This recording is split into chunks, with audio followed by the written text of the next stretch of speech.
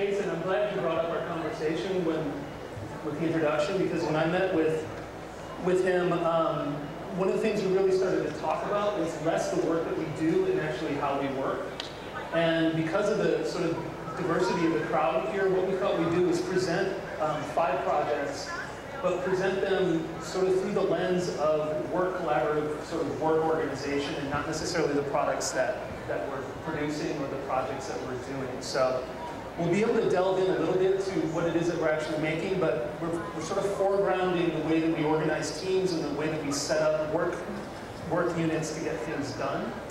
The name of the practice is HouMinn Practice. Part of the reason for that is that when we started out, I was in Houston, Texas, and was living there for about 20 years before I moved here. Hence, boots. And Marc was in Minneapolis. And one of the things that we realized is that we were sort of spatially separate, but our work product sort of benefited from that distance, that we were able to engage some of the tools that were at the time coming along. We've been together for like 12 years or so. So we were at the very beginning of social networking and things like that, and a lot of our work was done through like Yahoo groups and some things that are completely antiquated at the moment. But we realized that the sort of differences between the two kind of identities and the communities that we were in, and the way that the two communities thought about work, space, natural resources, all sorts of things, became really critical to how we began to do things. So when we think about ourselves as HouMinn, we think about both the locations that we came from, and now the fact that I'm in Vancouver adds a dimension to that.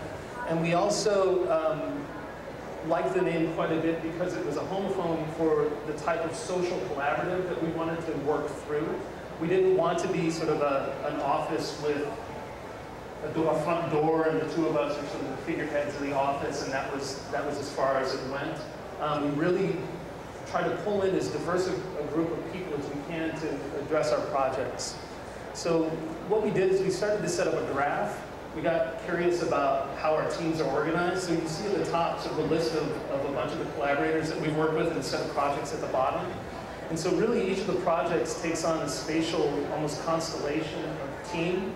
And so depending on the scale of the projects and the specifics of the projects, you begin to see different groups begin to organize. Certain people kind of duck in and out more frequently. Some people we work with once and then they go on their way and we go on our way. And then some of the people, like in this case, Susanna's added to our group. The blue is HouMinn in the middle.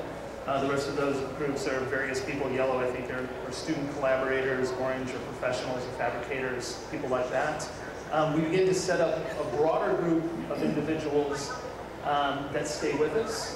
And then through them, we begin to network even further. So I think over the course of 24 projects or so, we've worked with 200 different people. And the way we structure contracts, the way we structure hierarchy within the team, it's very much a field condition. It's not at all top-down. We're more than happy to work with people who are way smarter than we are because it makes us look better and look smarter ourselves. We're also happy to take point and lead through jobs too. So that's Marc and me. Hey, if I could just add something. Yeah, I think you know, both of us are in academics, and one of the advantages to being in big universities like we both are is we have access to really, really interesting people who want to collaborate and want to work on projects that reside somewhere between the silos of their two disciplines. And so we've worked with people like biologists on certain projects, we've worked with computer scientists, we've worked with all kinds of myriad of different engineers, and we really use the fact that we're in these academic settings to our advantage to sort of push our work in directions that it wouldn't ordinarily be pushed if it was just the two of us working on. And I think a sort of counterpoint to that is those folks in the professional arena that we've been able to collaborate with have seen a big advantage in working with us because of the access that we have to the sort of research equipment and things like, you know, things of that nature that help us push the work from more of a prototyping and a research point of view. So it really expands the reach of the professional discipline just as much as it allows us to work on a bunch of different compelling projects. So let's see if I can get my flow back. So instead of presenting ourselves as the two of us that are sitting up here, or maybe as an extended group, if you add Susanna and Dave, who we collaborate with quite a bit, we really see our office as this sort of growing field of individuals, and that ultimately the whole system gets blurred and the project can be a shifting zone of individuals that address work. And you're probably out there thinking, okay, so what? Great. You guys are collaborators, we get it. What does that net you?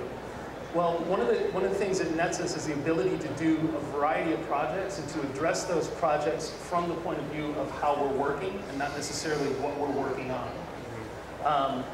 So a lot of you will probably recognize a timeline like this. This is basically a workflow sequence that we've all learned, we've been taught, it's been handed down from on high on the mountain hundreds of years ago, I'm sure, where we have a linear process where we start with planning, we go through schematic design development, construction documentation, bid negotiation, and construction administration.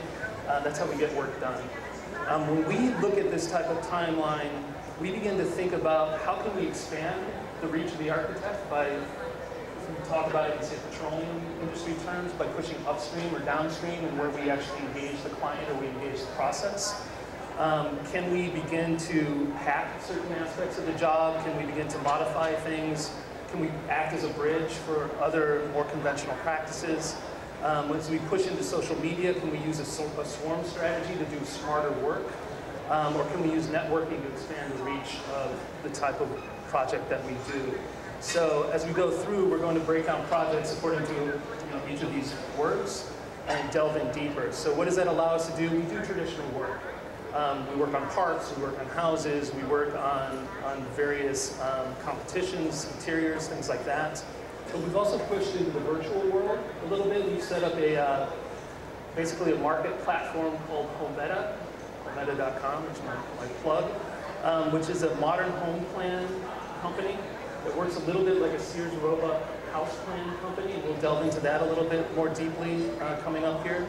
We also do a lot of prototyping where we begin to go into the shop and actually reconsider conventional practices and begin to apply techniques that we bring in from the automotive industry, from the aerospace industry, from material researchers, people like that, and see if we can develop smarter and more responsive systems. The way that we build, if you look at this wall, even over here, it's really dead tech.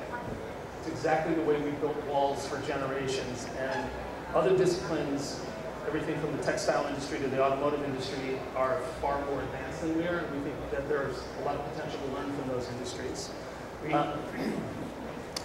We sort of think about a lot of the prototypes. In fact, Blair mentioned the automotive industry. We think about them as analogous to concept cars in the automotive industry. So we use them as platforms to test out new materials, to test out new fabrication strategies.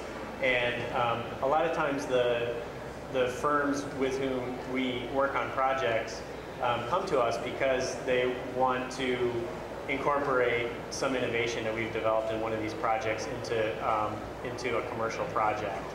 And they want to figure out how they can take it and sort of streamline it and fold it into a kind of more normative practice condition. So the prototypes have really been a way for us to sort of work with people who we wouldn't ordinarily have been able to work with.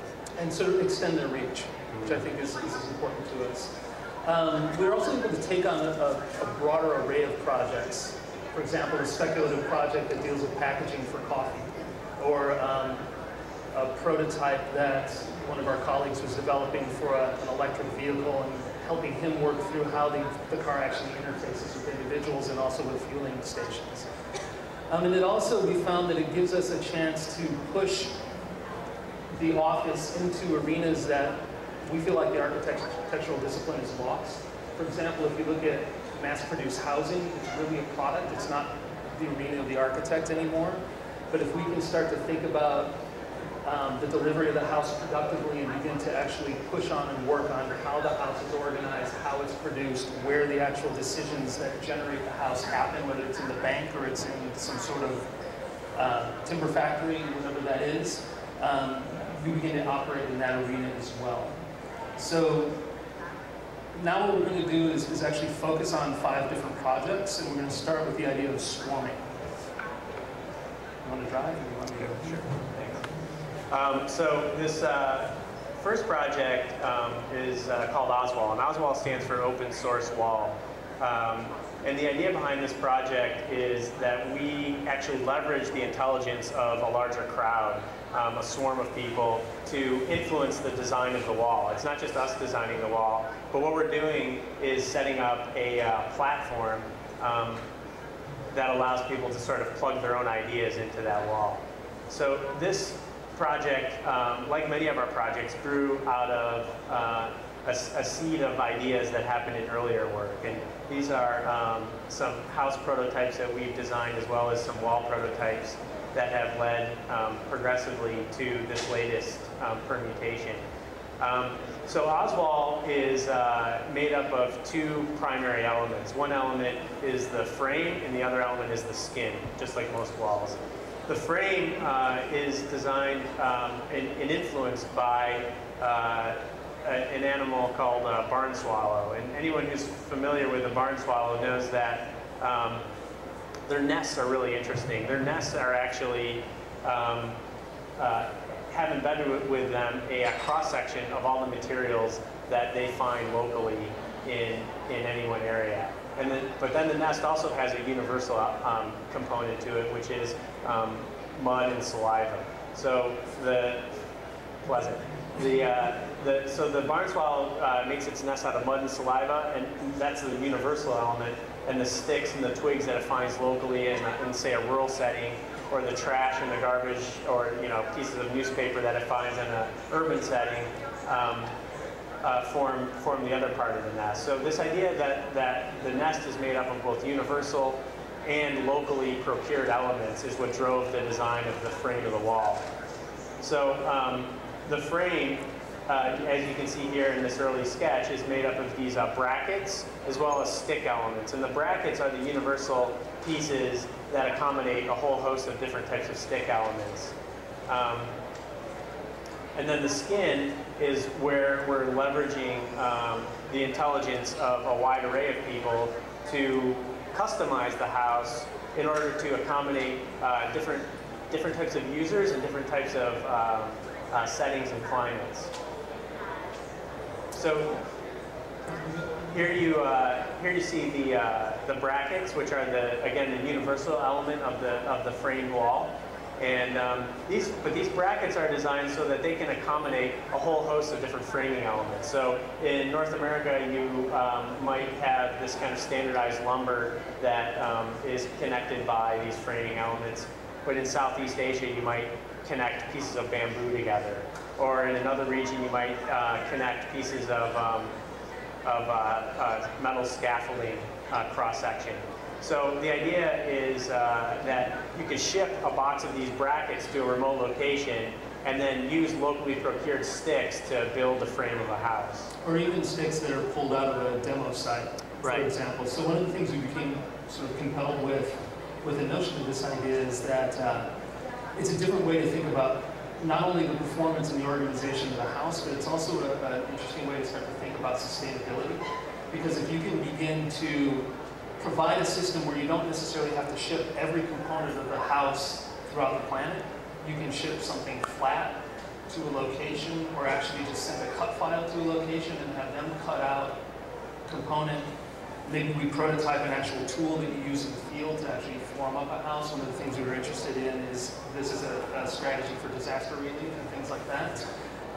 You can cut out a large amount of the fuel expenditure and the embedded energy that typically is in a house, where if all the timber is coming from one location and being distributed throughout the system. So a flexible system, a consistent strategy for construction does more than just create a compelling space frame. It actually impacts the way that the house is shipped. So here you see some of those framing elements holding together this wall. The wall actually is much stronger than a conventional stick frame wall, and it uses far less wood to be constructed. So it's both stronger and more efficient than a typical wall. The initial prototype, we used 2x4s, and it was way overbuilt, and so we were able to drop down into 1x2s which is also interesting because the lumber industry views that as basically waste wood, right? And so we're able to take on things that typically are throwaway and use those as the primary building component. And then the skin, as I mentioned, is built around the idea of kind of an open source design development pattern. So you have things like the iPhone or the Android marketplace, where people can make little programs and you can download those programs that you want onto your phone, and that sort of customizes your phone. So your phone is your phone, and it does the things that you want it to do. So we thought, what if a house could do the same thing? What if people could design apps, which are the panels that skin the wall, and you could go onto a marketplace and pick out the panels that you want that allow the house to behave and to operate the way you specifically want it to operate. It's not a universal one-size-fits-all system. And your product isn't dictated so far upstream by a bank and a factory system as generating the product. Right. So some of the other things we looked at as precedent were the Nike ID system, where you can go online and sort of customize shoes, and they'll fabricate them and send them to you. It's a similar sort of idea, but at the scale of architecture. So we speculated on some of the applications that one could imagine being developed for this type of system, from applications that harvest wind and generate electricity to wall panels that can grow plants, to others that might harvest rainwater, others that might recycle gray water and used water, and so forth. And then those apps can be compiled in different configurations, which give you a sort of a wall that is a tapestry of different performance considerations. So by standardizing the frame, one of the examples that we became kind of interested in is the way that Chuck Close works. I think most of you know who Chuck Close is. He's an artist who is a quadriplegic. He got injured, I think, in an accident, right? That left him paralyzed. And so he developed a system by which he could actually continue to do his work. And so the strategy was to create a standardized grid. And then within that grid, he would make a series of controlled marks. And it's the distribution and the arrangement of those marks that you actually, as you zoom out, you end up with an image that's rendered. And so when we began to think about the performance of the wall, we began to speculate on what if, for example, the house and the performance of the house could be an issue of resolution and not one of a one-size-fits-all solution. So if you lived on if you had a sunny side of your house, you could have a higher percentage of solar panels, things like that. If you're in a windy area, you could have part of your house respond to a local condition. And your house could be rendered in a completely different way than maybe your neighbor's house, or your walls could be different, or you could switch. And they can also be switched out over a shorter time period. So we actually ran a competition for people to design applications for the wall. And these are some of the results of that competition. We were building a prototype of the wall for an exhibition at the Pratt Manhattan Gallery in New York. And we picked several winners whose apps we fabricated for that exhibition. This is one of the winners. It was a interior storage application. So these wall panels sort of pull out and you can store things actually in the thickness of your wall and make them go out, kind of hide out of sight. And then the surface of the wall is an absorptive kind of acoustic surface made out of industrial felt. So we also developed our own applications for the wall, which we used to build a full-scale prototype. And the outside skin was developed by looking at several different precedents. One precedent was in the lower left-hand corner here, the desert rhubarb, which is a champion in biology of collecting and channeling rainwater. So the grooves on the outside skin of the wall are designed based on a close examination of that particular biology and how it moves water to its roots in a very arid climate. The other precedent was actually from industrial design. It was this concept car by Hyundai called the Blue Will, and it uses a fold in the skin of its sheet metal to increase the strength of the car. And what that allows them to do is actually make the metal much thinner and thereby lighter and more fuel efficient. So you're using shape to increase strength of material. And so both of those precedents, along with this throat of the blue whale, which informed a way for us to store water, all kind of informed the exterior skin of the wall. And you can see a mock-up of that here. And then the interior, or internal skin, was driven by a similar set of precedents.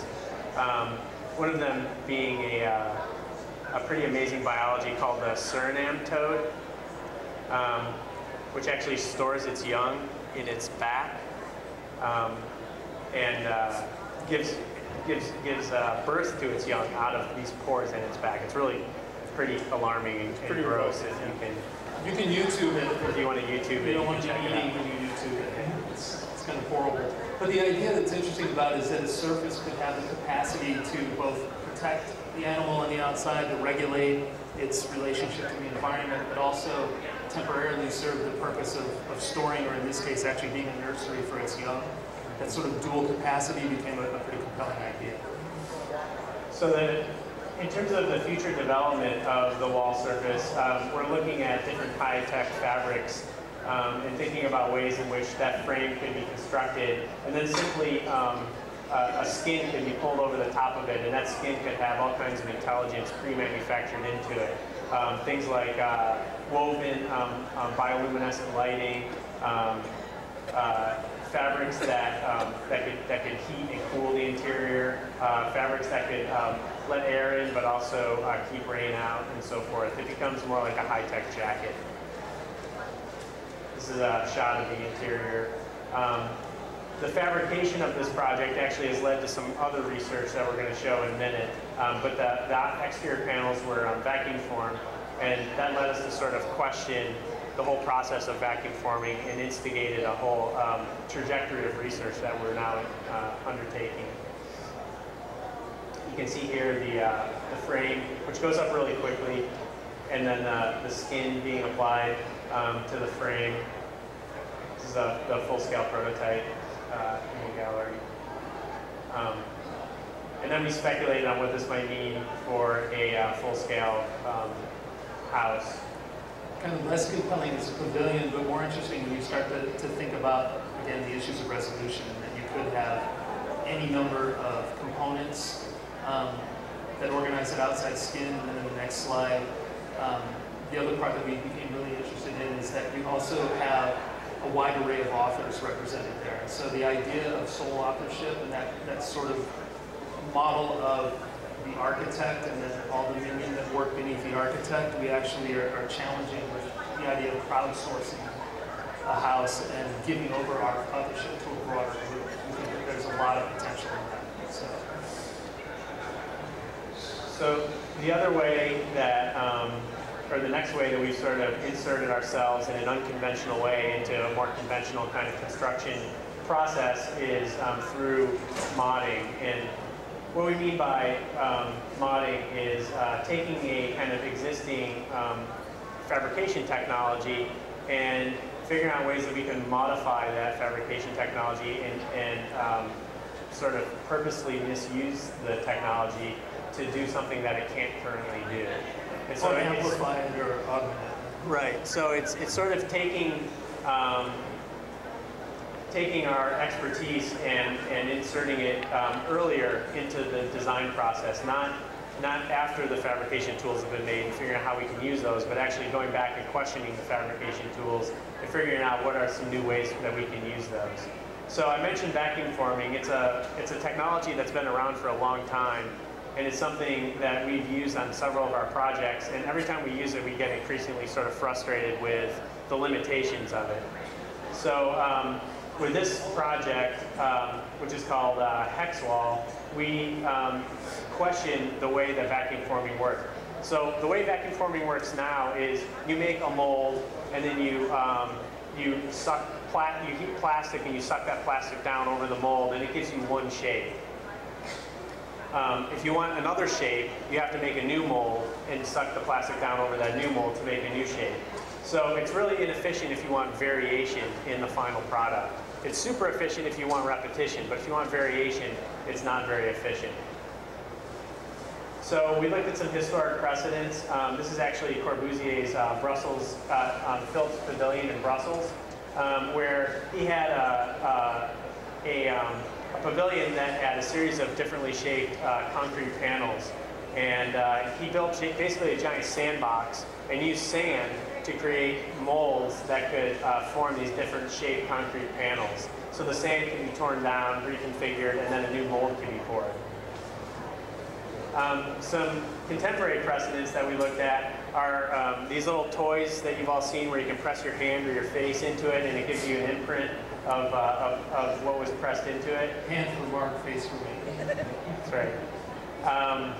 As well as Tara Donovan, who's an artist who builds these beautiful kind of sculptures out of found materials to create topographic surfaces. And then in the sailing industry, they've created this dynamic forming table that can change its shape so that different shaped sails can be molded on the same table. And that really became the primary kind of precedent for the Hex Wall project.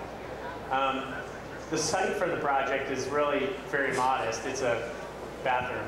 And the client for this project asked if we could just renovate, design a renovation for their bathroom. And we said we'd do it for free if they would let us have our way with one of the walls in the room.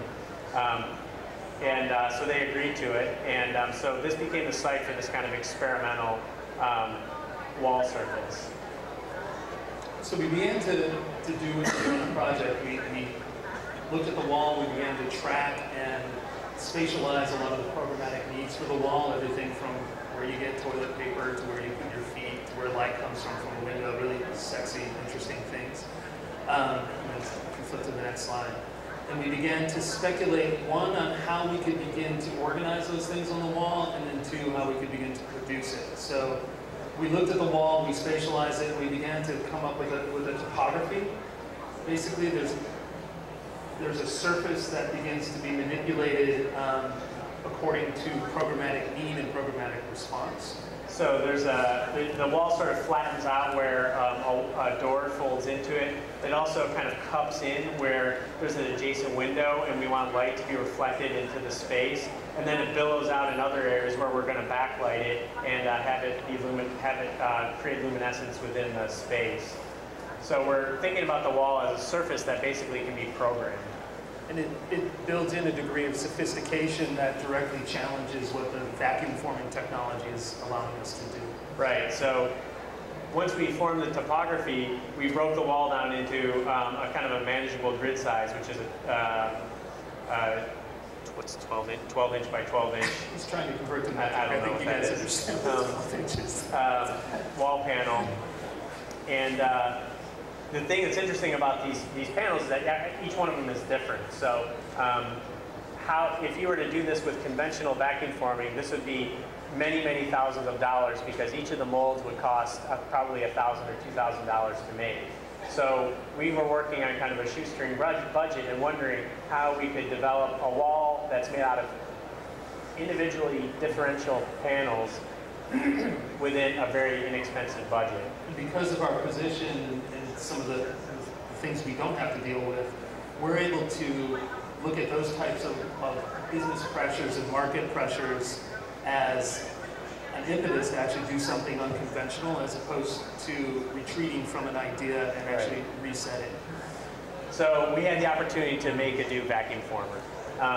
We pulled together a system of pistons that move up and down on a computer driven table, and those pistons create the surface of the topography on a panel by panel basis. So we make one panel, and then a computer program adjusts the position of the pistons, and then you make another panel, and so on and so forth. This is just some schematics of the vacuum forming machine.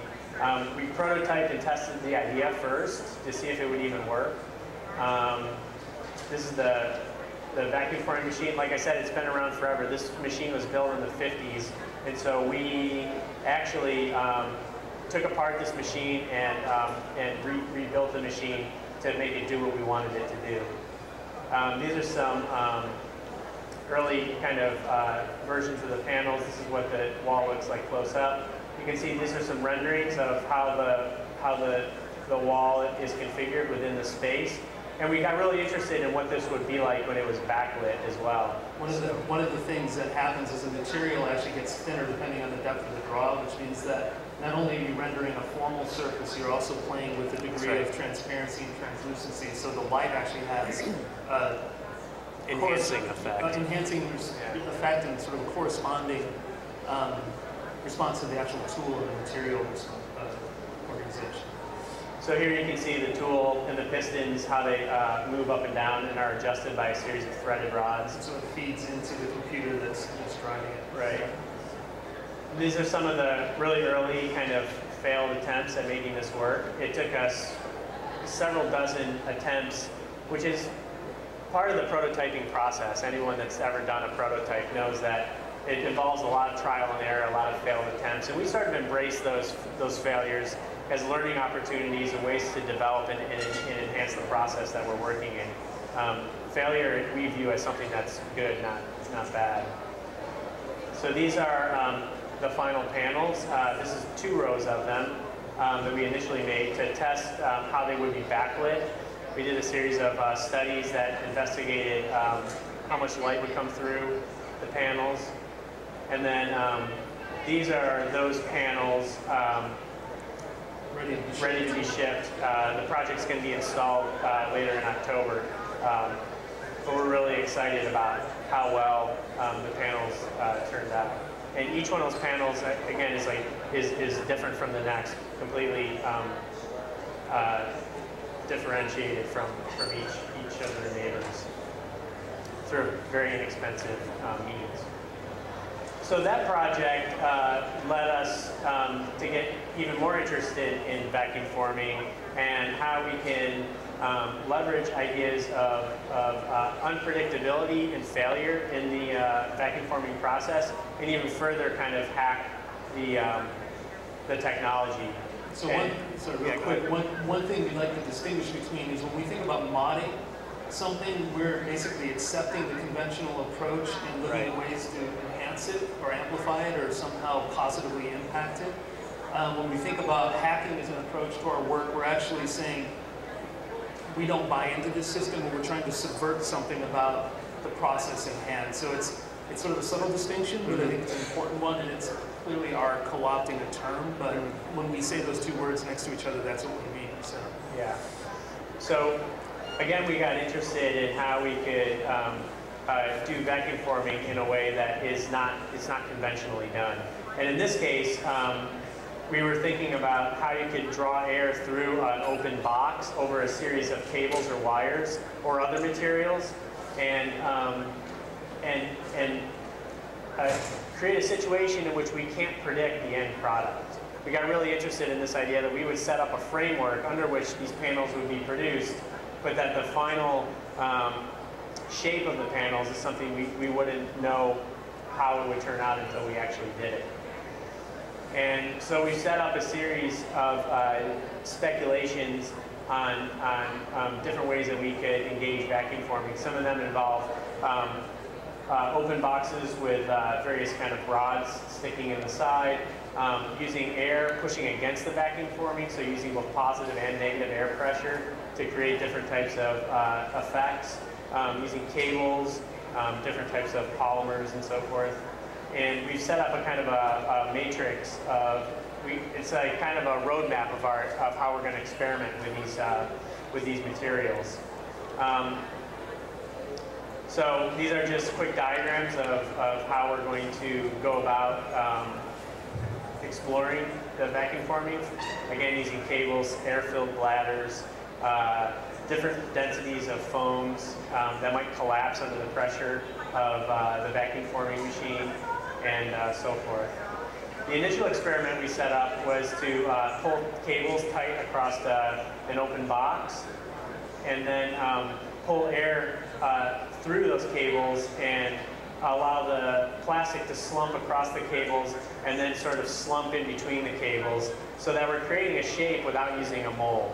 And it's something that it's working in a way that vacuum formers never work this way. They never work with unpredictability. They always want to predict how exactly the panel is going to look. And in this case, you can see there's a lot of variation that happens, and we find that variation and unpredictability to be really interesting. We also like the notion that it begins to insert sort of a sense of craft back into digital making. And I think one of the things that people bemoan when they think about laser cutters and they think about vacuum formers and things like that is they think that we've lost a sense of craft in making. And here, one of the things that we're really cognitive of is the fact that the material itself is very present, an active participant in the production of something, and that it's what that material is able to do and letting it actually tell us what it's able to do that becomes the point of craft. So for us, it's no different than working wood. We're just allowing those things to play out in a specific way and allowing the material to communicate back to us. Yeah, and along those lines, what we're interested in now is making these molded panels with these unconventional methods, and then pairing them with other kinds of materials to do things that would otherwise be really costly to do. So in this case, we're speculating on how we could use these vacuum form panels as a mold to then cast pressed industrial felt and use that felt as an acoustic surface.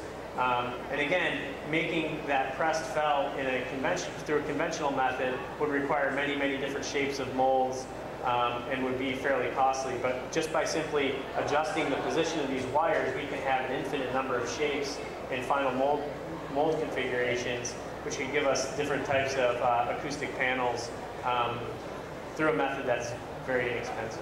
And potentially expressive, which is interesting to think about when you think about digital fabrication, is that there's a form of expression sort of latent in that process. Right. So these are just, this research is very, it's very early and current in its development. This is sort of hot off the presses, and it's not refined yet, but we thought we'd share it with you because we're excited about the direction of it. And it's producing some really compelling early results. Now that sort of shift scales entirely. Absolutely. So this is the HouMinn project.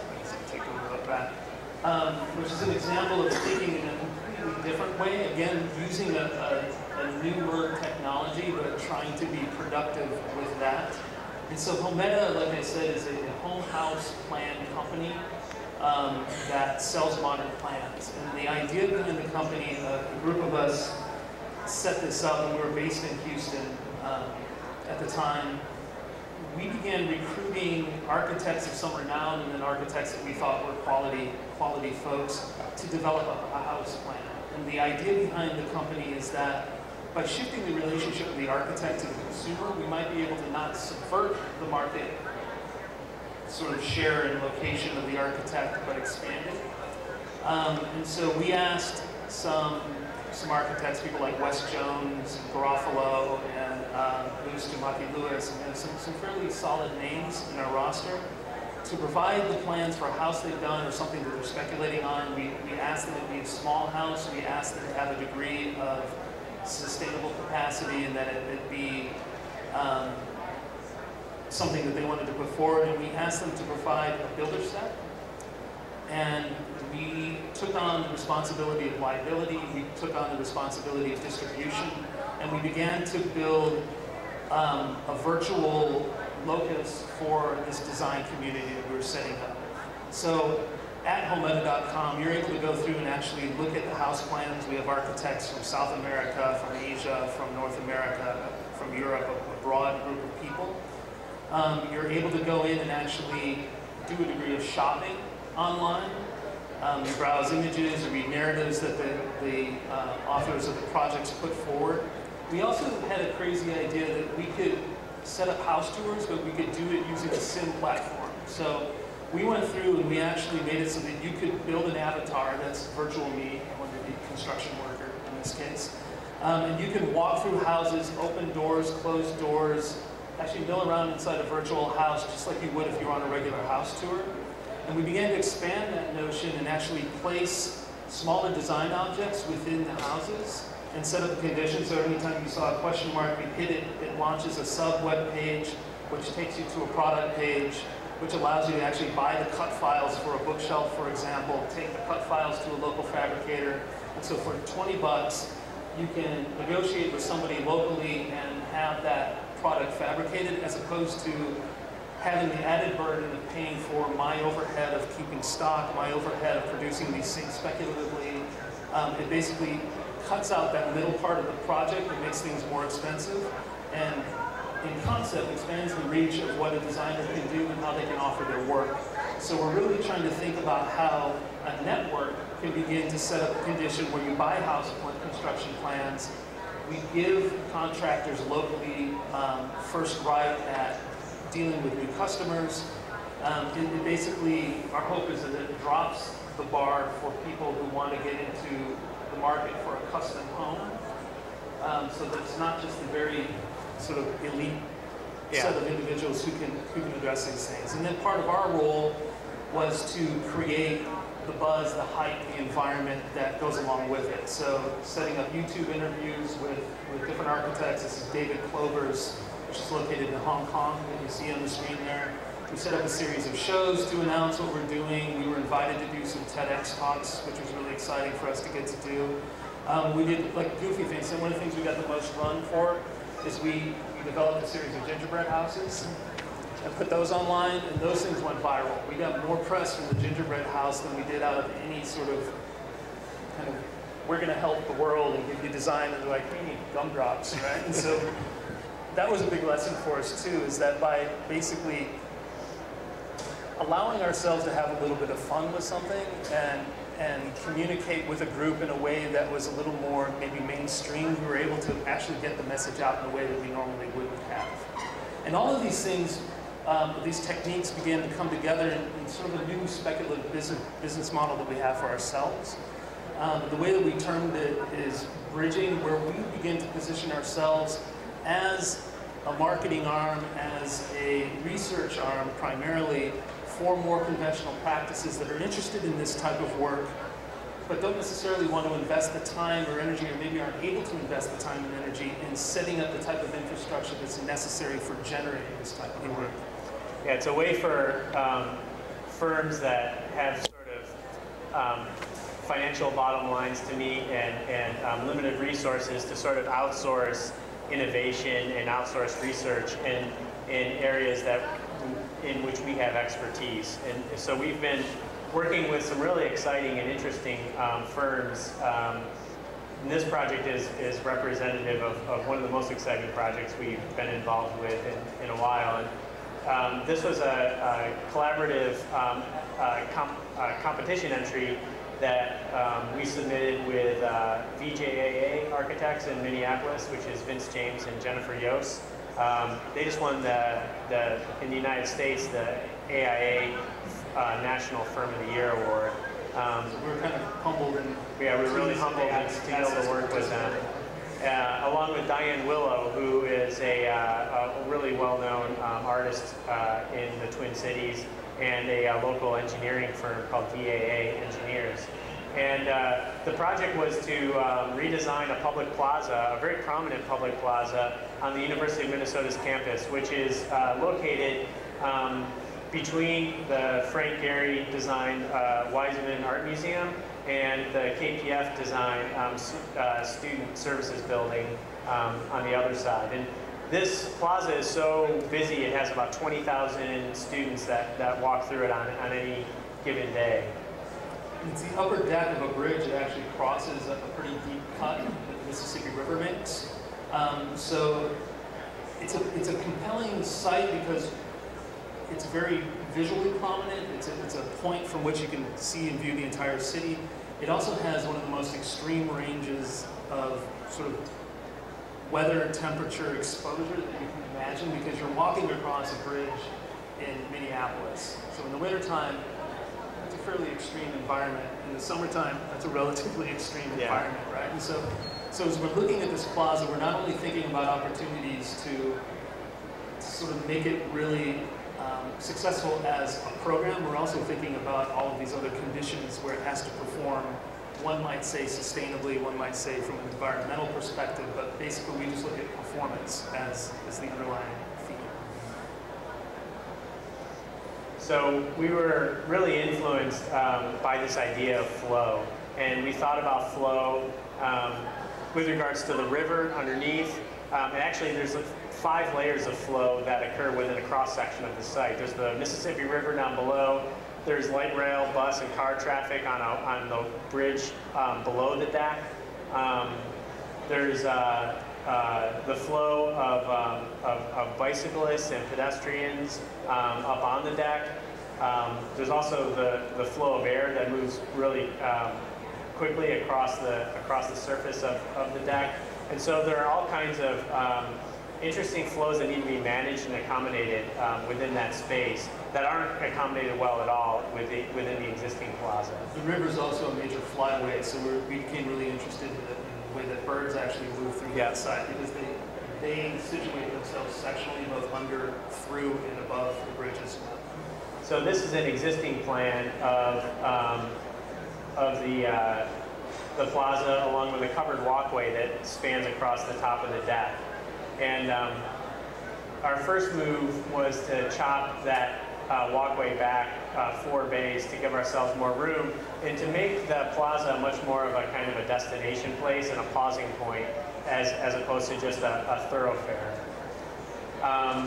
We thought about the kind of the lateral flow down the length of the bridge, which is the primary direction of the flow, and sort of splitting that and allowing there to be an eddy, to use a river metaphor, a sort of swirl at the lead edge of this covered walkway that would allow for students to hang out, to study, to people watch, and also for events to occur, for movies and things like that. We peeled the surface up to create an elevated platform. We allowed for the flow to move around this upper deck and to lead into areas like the art museum and the student center that are adjacent to it. Then we created a media screen. Yeah, like a big media screen that at the lead edge of that platform. And that media screen, which could be located at a number of positions, serves to not only show media, but also as a kind of structural support for a new canopy that extends out over the space. We added a cafe, focused a lot on the ground surface and how that's rendered. And then one of the things we spent a lot of time on with our team was on this trellis work that forms a new kind of overhead canopy above the plaza.